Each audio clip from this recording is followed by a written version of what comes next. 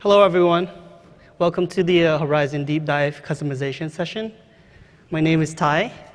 This is Matt and Cindy. And I'll be covering the first third of the presentation. So a bit of history before we get started on all of this. The initial plugin support was, we actually added that in Icehouse release. But a lot of the Angular plugin work didn't actually start until the Kilo release, where we started introducing things like localization, basically Karma and Jasmine for our test unit testing, and the initial launch instance work. And then in Liberty, we introduced the users panel. We had auto discovery. We had linting for our code, for code quality. And we had a lot of low-level widgets that we created to help us get along. And then in Mitaka, we introduced two new panels, the Angular Swift panels and the Angular Images panel. Along with that, we had two new concepts, which are basically the action registry and the extensibility service. And we'll talk a little bit more about that. And so what's introduced in Newton? So the features that we introduced in Newton were, one, higher directives that basically replace a lot of the boilerplate templates that we used to have. So because we had a lot of lower level widgets, we had a lot of templating code that also accompanied them. With higher directives, we basically got rid of all of that stuff. And some of the other features introduced in Newton were resource-centric widgets. And later on, Matt will talk a little bit more about that. Essentially, it allows us to define heat resource type and allow us to then use higher directives to then auto-generate a lot of the content that we need. We'll talk a little bit more about that later. Three, we had a lot more extension points. So now you can customize things like columns, search facets, details view. You know, if you wanted to add more stuff to your details, you can do that easily now. And fourth, lastly, we introduced the schema forms, which is a third-party library that allows you to essentially generate forms very, very quickly, just using basically schema, JSON schema. Okay. So what are some of the takeaways we would like you to walk away from this session with? If you can walk away with just one thing out of this four, we would be very, very happy. So four of the things we're going to cover is Angular plugin architecture, which I'll cover. And then resource action registry, which Matt will cover. And then lastly, 3 and 4, how to write a plugin and customize different things like actions, columns, details, facets, and so on.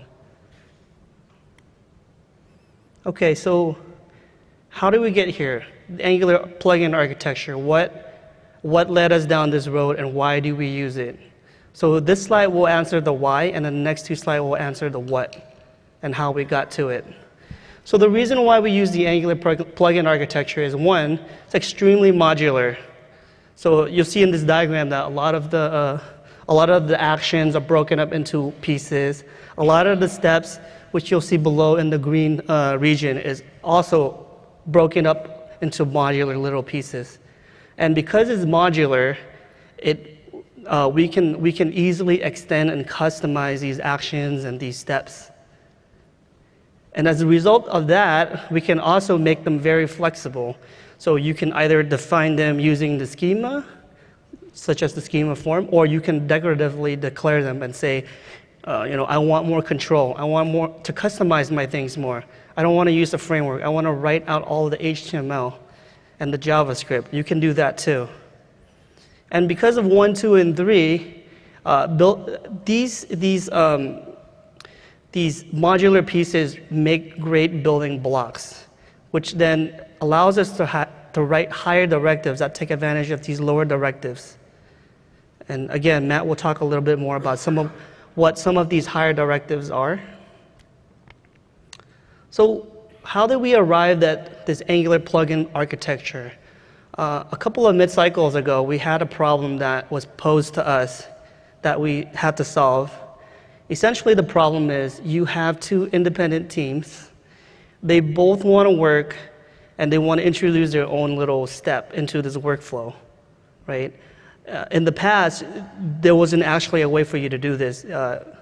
You would actually have to hack code monkey patch it, do a whole bunch of things. You have to manually, merge your code. So it's a lot of work just to get two plugins to work together.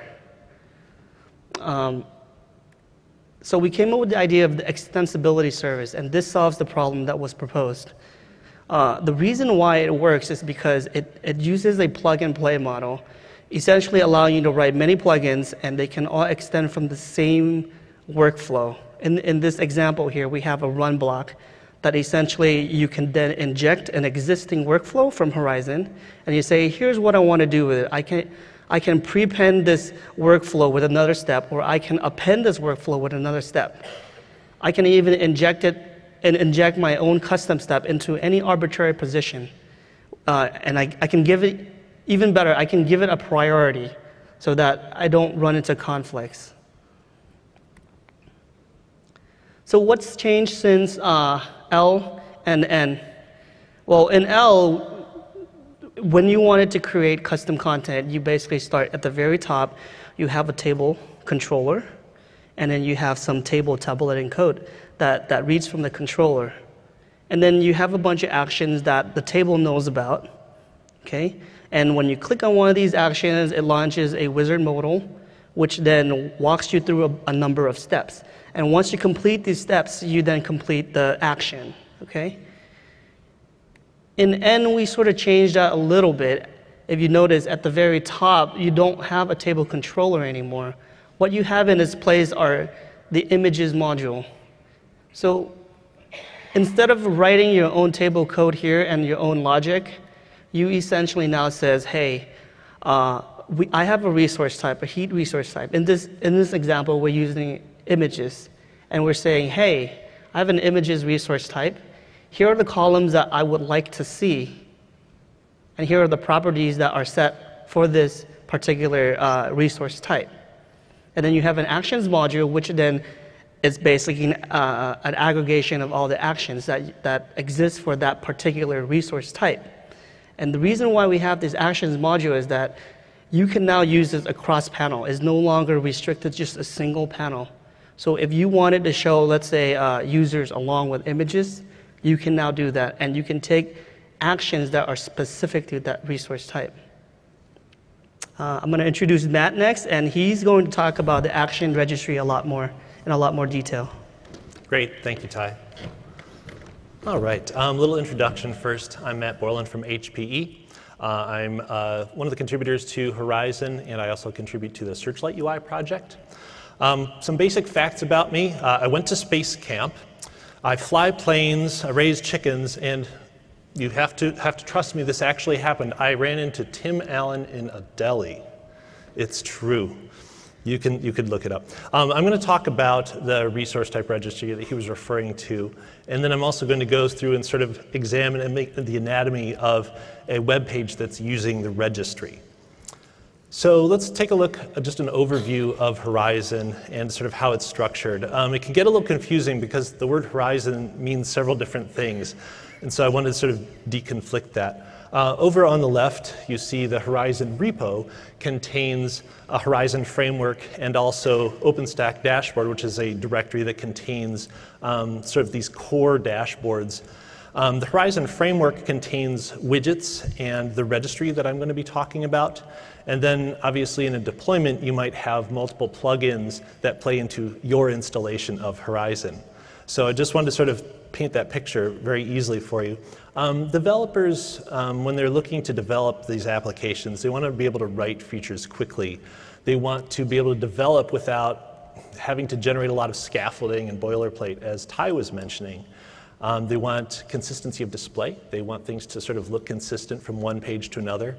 And sort of a new thing, at least from my perspective, is the ability to display similar controls and content in different contexts. So for example, right now, using the images example, you can go into Horizon, drill down into the images page, and you can see the content there. Well, I would also like to see some of that content in the Searchlight plugin that I'm working on. I want to be able to find images there, click on it, and then see the same content. So we just want to make sure that all these sort of questions are going together. The registry, it's an AngularJS service that allows AngularJS modules to provide or retrieve descriptions of resource types. So volumes, images, those sorts of things. And this is probably the most important aspect, is that the widgets that we're providing in the Horizon framework make use of these descriptions to present information and workflows. So that's what I'm going to try to get across at the end of this talk. As Ty said, it uses heat naming conventions. It's basically a map that just says, OS Nova server, what's the descriptor object related to that? That's all that it is.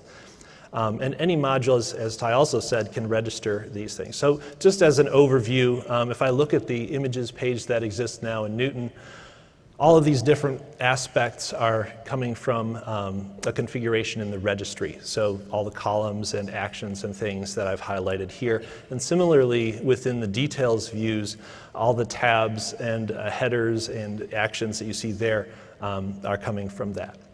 So we're going to take a closer look at sort of how this actually comes about. So at runtime, the registry, this is actually an AngularJS thing. When you have a module that's initializing, there are two important phases it goes through. The first is config, and the second is run. And just as a background, the registry initializes itself during config, and the main distinction here is that that makes it available for dependency injection, which is sort of a core feature of AngularJS. So that anything, any module that you write, that I write, can just receive that as a dependency injection. So I'll get into exactly when you use that, but it's an important concept. So place your registrations in the run method of your AngularJS module. I'll show you more of that. And just as sort of a highlight as to what the resource types look like, they'll contain some metadata, so like names, things like that, how to load the data. They're going to talk about the actions that you can perform on the data, and also how can you view the data. I'll sort of go quickly through this, but for example, like OS Nova Server would say, well, we're going to call it I don't know why we call it instance in Horizon, but instance and instances, well, we're going to keep that in the registry. What API do we use to actually access the data? That's in the registry. And then what are all the different views and things? And the other thing I really want to point out on this slide is the fact that you don't have to register everything for every resource that you're developing for. You may just want to put names in. You may not want details view. It's completely flexible as to how you execute that. So when you use this structure, the things you get for free, you get these tabular list pages. So if you're sort of familiar with the current scheme within Horizon, you go to a page and you see a table list. This also gives you client-side result searching as part of that. So it just comes free with using this. All the action drop-downs that you're familiar with are provided there.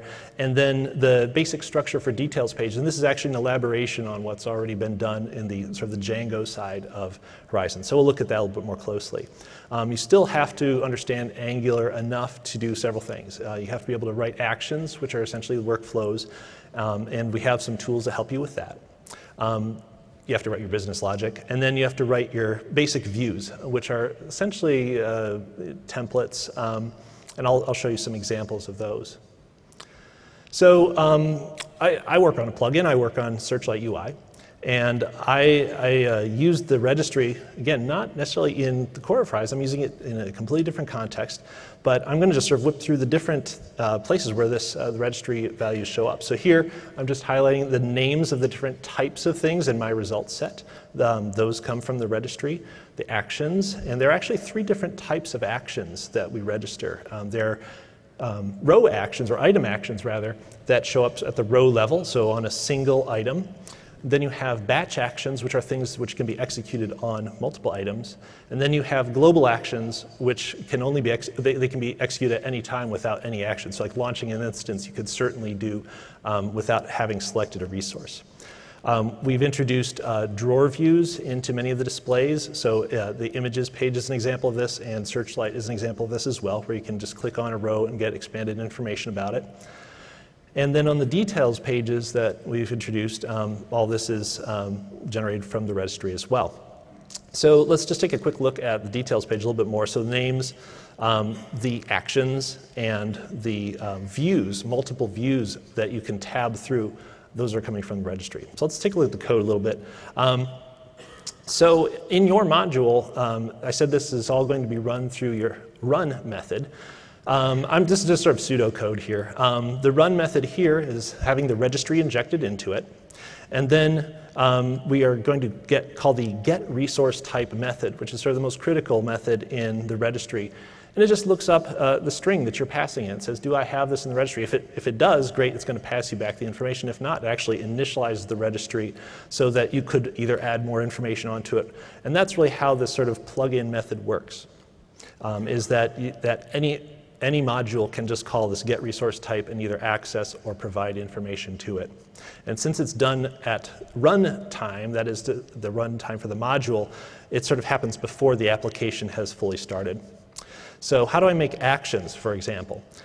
Actions are expressed in AngularJS as JS services that are registered with a resource type. And I don't want to get into the complexity of that because it's difficult to construct workflows. But basically what this means is that if you look at the very top, it might be hard to read. We call get resource type on the registry for instances, I suppose, is what we're using in this example.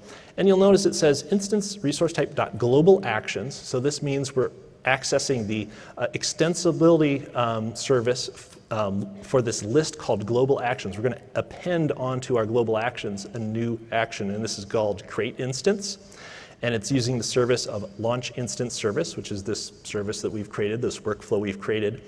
And it has an ID only for the purposes of, for the extensibility service, if someone wanted to remove this or append something, prepend something in front of it in their deployment, they could certainly do that. But either way, the whole point is that you're basically putting this code into your run method and you're modifying these lists as appropriate. So a couple of notes about actions really quickly. Actions have three major methods you should be aware of. One is called init scope. It's optional, and it's basically an init for whatever your feature is. And as a reminder, an action is like launch instance. So this just means that at the beginning of that cycle, is there anything needs to be initialized? .allowed is sort of familiar for those of you that have done Python development or the Django development before. It's the same thing. It's basically saying we pass in some user and context information. Is this user allowed to perform this action? If they're not, then the action is not shown for them. And then finally, of course, perform is actually performing the action itself, starting the workflow. One sort of advanced note on all of this is that any action that you fire off, we now, it provides a promise back, a JavaScript promise, which is fairly important because this means that we can have fairly intelligent handling of completion of actions that you've performed, rather than just sort of saying, well, we came back from this action, so let's just reload the page. We don't know what to do. This provides mechanisms for us to more intelligently respond to what the user has done. I won't get into the details of that. How do I make details views? It's very similar. Now, let me show that details view. So what you're looking at is there are 4 tabs with different content in them. And that's represented by this kind of code where you say resource type dot details views dot append. We do this 4 times. We have 4 different views. And really, all you have to do is give it a name, give it an ID, and then point it to an AngularJS template that you're deploying somewhere. So it's quite simple. Similarly with drawer views, these expanded views within a table, you can say set drawer template URL. It's just setting it's just saying use this template to describe the content or to present the content that is here. And at the very bottom, I don't know if you can read it terribly well, but this is an example of an entire drawer template. And you can see that what we're doing is we're using this HZ resource property list. This is one of the widgets that has been developed that sort of facilitates the use of the registry. So in this case, it's saying, let's use this widget.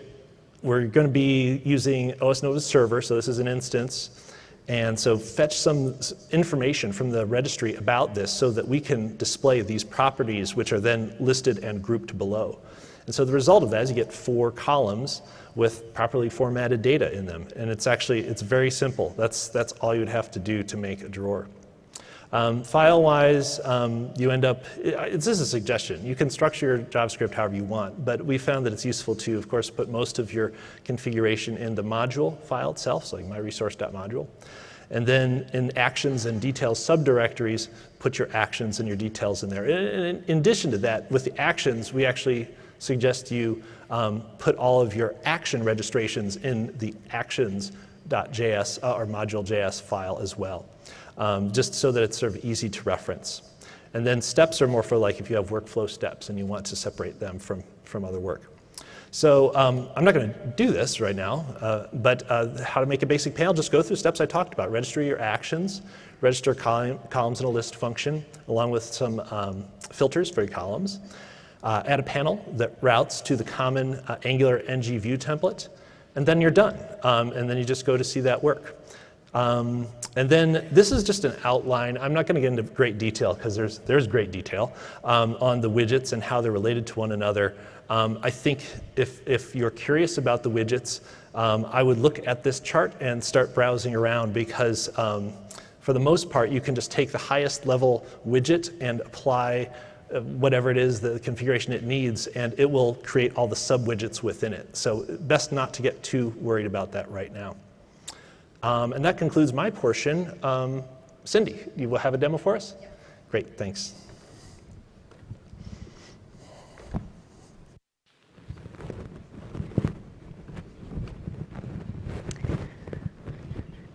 Okay, so I'm going to show a demo to help reiterate everything that Ty and Matt have talked about. So let's first take a look at some source code before we start doing our customization. So we're going to take a look at the images panel. So let's look at the code for that. So it's stored under OpenStack dashboard, static folder, app, core, images. This is important to put all your Angular content under the static folder in order for it to be picked up by Django. So we have 3 files that we're going to look at for the images panel. These 3 are the key files. So let's take a look at the images module first. So in here, this is where we register all our information. And as Matt said, the registry is the backbone of all your Angular development. It's where you store all the information that you need to build your UIs. And the registry, you can inject into any module and access it and make any modifications you want to it. It provides a single point of access. So when you write a plugin, you can grab it and then change whatever you want to it. So if we look at this code, in here, we inject the registry on line 56. And then we also inject the resource type, which is the heat name. So it would be OS glance images. And this is a constant up here. So we defined that up here. And like Matt said, we use the registry to retrieve the heat type, and then we get all the information. So in this file, we set all the information that we can retrieve later. So in here, if you scroll down, you can set your name. You can set a URL to the detail drawer. And if you scroll down, you can see we've set all our table columns. So here's a list. It makes it very easy to create a new table. And here we have a list of filter facets as well. So let's look at our next file. This is the actions file. And in here, we do the same thing. We inject the registry and the resource type, as well as all these action services, which we will use. These are all in the different files. If you look under images actions, all the service behavior is in here. So we won't look at that. So once again, registry.get resource type, we insert the heat name, and then we can access the item actions object and append all our actions to it. So we have these item actions are the row actions for each item, and we have 5 actions here. We have launch, create volume, edit image, update metadata. And for global actions, we have 1 item, create image, and for batch action, we have 1 item, delete image. So now let's take a look at the UI. Okay. So this is what it, oops, okay. Okay, so this is what it looks like. We have our columns that we defined that are generated just based on our schema, as well as we have one global action, one batch action. We have some item actions here. We have our detail drawer if we open these up. And also we have details view. If you click on the image name, this is our detail view. We just have one, the overview page. So now let's take a look at our plugin. So take a mental snapshot of what the table looks like now because we're going to customize it now. So let's stop our server right now and take a look at a script that I wrote to do all this for us. So I already git cloned this plugin repo, which you can find here. We have a link at the end of the presentation. You can download this and try it out in your own environment to see how it works, and it has all the instructions over here. So what we do is we git clone the repo, and then we tar up the plugin, and we copy the enabled file into our OpenStack dashboard. This is the point of contact between the dashboard and the outside world, and it'll register the plugin, which is read up at startup. Then on this line, we pip install the package tar, and then we start our server. So if things go well, the package tar file will be installed in the virtual environment. So let's open that up first to make sure that it's not already in there because we're doing a live demo. So we don't want that. So the package is called demo, and sure enough, it's not here. So let's, okay. Fingers crossed, everyone. Okay. So let's run that. Okay. So if anyone paid close attention, the package is now installed here. So let's open that up. So inside here, we follow the same file structure as we do in OpenStack dashboard. So we have static, app, core, images, and these are our new files. So let's open those up first. So we're going to take a look at demo.module. So let's first take a look. Let's step back and kind of cover the things that Matt and Ty talked about. So in here, we inject the things we need. So once again, we inject our registry service here as well as the resource type. And the run method block will execute after all these modules are loaded and the dependencies are resolved. So in the run module, you can think of it as a main method. So we passed in the registry and the image resource type. We access the registry, and we print it to the console so we can take a look at it later. And then let's add a new column. So we're going to create a new column and then append it to the registry. So we made our own custom template, which is just a plain text in the color orange to honor Halloween, which is just around the corner. And so we add a new column. We also add a new detail view. So we access the registry's details view, and we append another detail view. So we have a template to a new detail file. So let's open that up. So in here, we just have another text in orange, which just says Happy Halloween. And we also override the summary drawer template. So let's take a look at that. So the drawer template is the little box that opens up if you click on a row. So in here, we just have peekaboo. And, okay. Lastly, we add a new global action. So we call this one surprise service, and we also injected this service up here. And we define the service. So I didn't quite follow the proper way, which you should actually put your services in an action folder, but this is just a small demo. So this is our service, which we defined. And so each service, you have to define a allowed function and a perform function. So allowed makes sure all the promises are filled before executing the perform, which would just be to open up the modal. So in allowed, you can also do policy and permission checks to make sure that the user is allowed to perform this action. And in perform, it'll just open the modal. And you can also use the schema form that Ty mentioned to create your form very easily. You just have to define it as a JSON, and it'll generate the form for you.